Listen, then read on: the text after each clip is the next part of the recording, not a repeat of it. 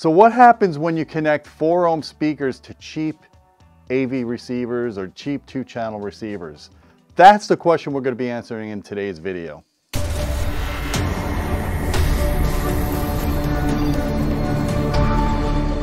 Hey folks, I'm Gene Delasallo with Audioholics. I want to answer this very important question because I get it all the time.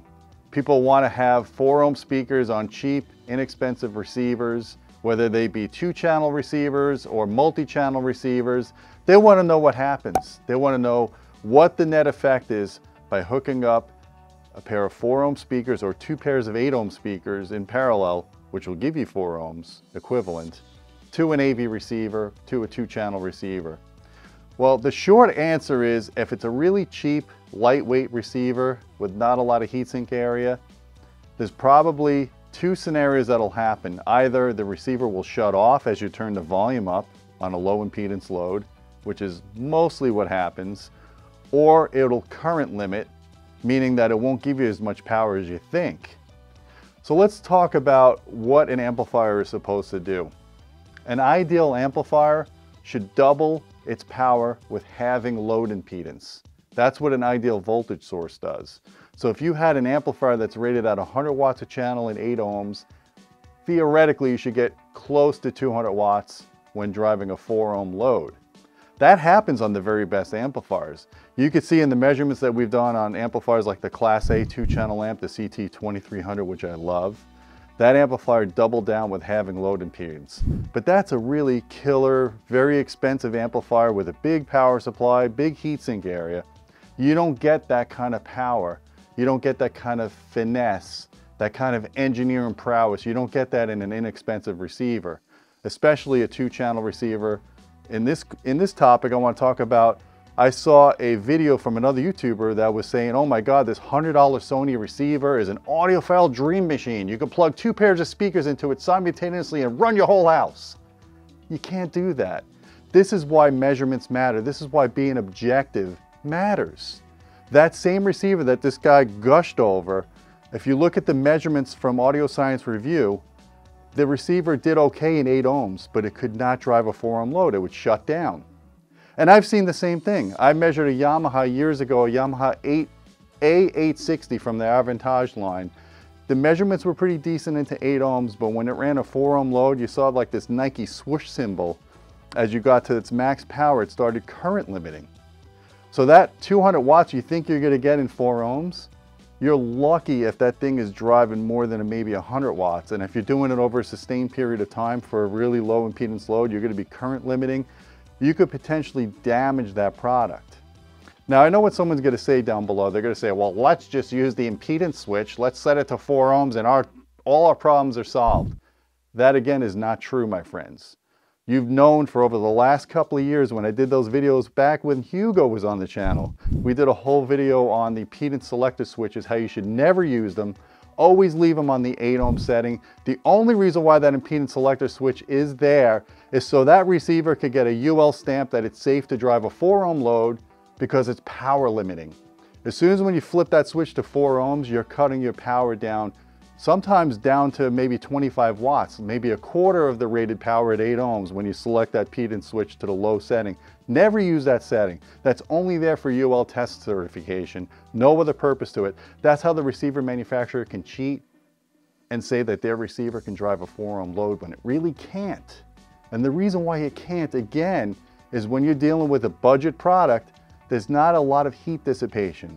They don't have enough heatsink area, especially if it's a high channel count receiver, like a 7 or 9 channel receiver, and it's using small heat sinks. Their power output devices just can't drive enough current. They can't dissipate that power. Usually the power supplies are undersized, so that voltage that comes out of that transformer will saturate and it just can't handle those low impedance loads. So here's what I recommend. If you are going to run low impedance speakers, and let's also mention the fact, if you get a speaker that's rated nominally at 8 ohms or nominally at 4 ohms, it's not really an 8 ohm or a 4 ohm load. That impedance fluctuates with frequency. If the loudspeaker manufacturer is honest, they'll rate that speaker to an IEC standard, which says that that speaker can't drop more than 80% of its nominal rating between 300 hertz and 3 kilohertz. Okay, but that's not always the case. We've seen many 8 ohm speakers that dip down to the 4 or 5 ohm rating, and they honestly should be rated as a 4 ohm speaker. Some of the manufacturers will rate them as 6 ohm speakers to get around it. But my point is, if you take two 8 ohm speakers and you put them in parallel, which is what this YouTuber was recommending, that 8 ohm load now becomes a 4 ohm load to the receiver, and that's what's going to cause either current limiting, or it's going to shut down the receiver, or over long term, because of extra heat dissipation that receiver can't really do well, it's going to reduce the longevity of the product. And the one thing I don't want you guys to do is overheat a product. I don't want you to current limit either, because in some cases when you flip that switch to 4 ohms, that receiver is going to clip sooner. So what's going to happen is that nice sinusoidal wave, that music wavefront, is going to be more like a square wave. And what happens when you have a square wave with a long duty cycle? You could fry a tweeter, because that tweeter is basically seeing DC voltage, and you don't want to do that. You don't want to underpower your speakers. That's a topic for another video that we could do. But the bottom line is, if you're going to drive 4 ohm loads on cheap receivers, I either recommend you use external amplification if your receiver has preamp outputs, or your other option is to get a speaker impedance matrix switch. If you're going to run multiple speakers across a 2-channel receiver, use an impedance switch. You know, it's like they're kind of outdated. They don't really do that anymore. If you're going to run distributed audio throughout your house, you're better off using a distribution amplifier. There's companies like Triad, Martin Logan, and Paradigm that do excellent 8-channel, 16-channel amplifiers that'll run your whole house. That's the better way to do it. Don't try to overwork your AV receiver or your 2-channel receiver. I've been in a lot of installations where I've seen builders that didn't know any better. They just ran a bunch of speakers in the house and they tied them all together in parallel back to the receiver. That receiver now sees like a 0.2 ohm load.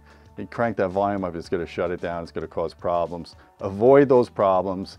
Always trust the measurements. If something sounds too good to be true, if someone's going to tout that this $100 receiver is audio nirvana, audio bliss, it's going to make your speakers open up and your mid-range more chocolatey, just realize there's a grain of salt. You have to take that with a grain of salt, because there's only so much you could do on a budget.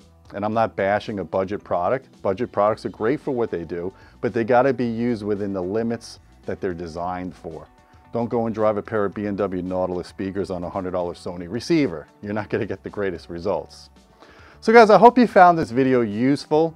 Please share it, please thumb it up. Please make sure you're subscribed to this channel if you aren't already. Don't forget about our Patreon channel at patreon.com/audioholics. You get direct access to me if you want to ask questions. You can send us topics you'd like us to discuss on YouTube, and most importantly, you help support the channel, and we always appreciate that. And don't forget about our Marantz contest that's running until the end of December. We're giving away a Marantz AV7705 11-channel processor. One lucky person is going to win that. Make sure you enter. I'll put the link down below. And until next time, my friends, keep listening.